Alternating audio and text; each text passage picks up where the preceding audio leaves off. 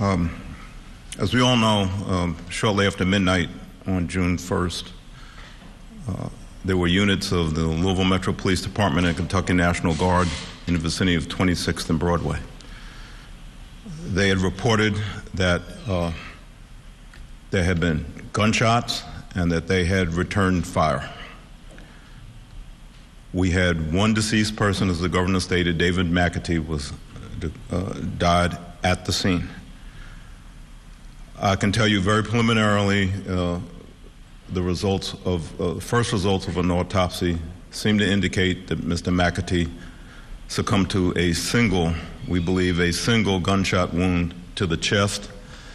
But tests on bullet fragments will have to be conducted at the Kentucky State Police Crime Lab to see if we can determine exactly which type of bullet he was struck by. At this time, we do not know that, but we do believe it was a single bullet.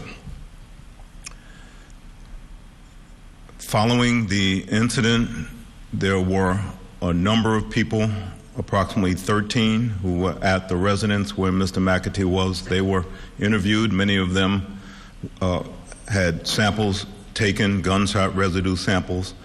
None of these results are back yet. They're all very new, and they were all preliminarily interviewed. At that residence, we recovered a total of 7 weapons, 6 handguns, 1 shotgun. All will be undergoing certain types of tests, including tracing by ATF, DNA testing. We're going to look to see which, if any of them, have been discharged. We clearly believe that at least one of them was discharged. And try to match up those weapons with any of the shell casings that were found in the vicinity. We obtained search warrants. Those search warrants yielded, in part, videos from both external cameras and internal cameras at that location. And in fact, as the governor alluded to, video from those cameras was released earlier today by Louisville Metro and available for review. That review will continue in great detail, frame by frame, to further get a better indication of exactly what the sequence of events. And in fact, we hope to go through a very laborious practice of trying to match up those videos with any other videos that were done either by civilian or security cameras, and along with any audio video that we might have captured, say, on police radios, to try to truly get a true chronology of what occurred. All of the weapons that we believe were involved by the National Guard and Louisville Metro were inventoried, and it is our belief at this time that approximately 18 shots were fired between the National Guard and Louisville Metro Police that evening. And again, we have collected shell casings, and those weapons are also in our custody for further testing.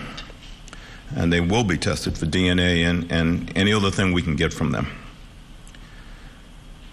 We're going to be reviewing whatever body cam video is available, audio. I have been in contact with both the Commissioner of the Kentucky State Police.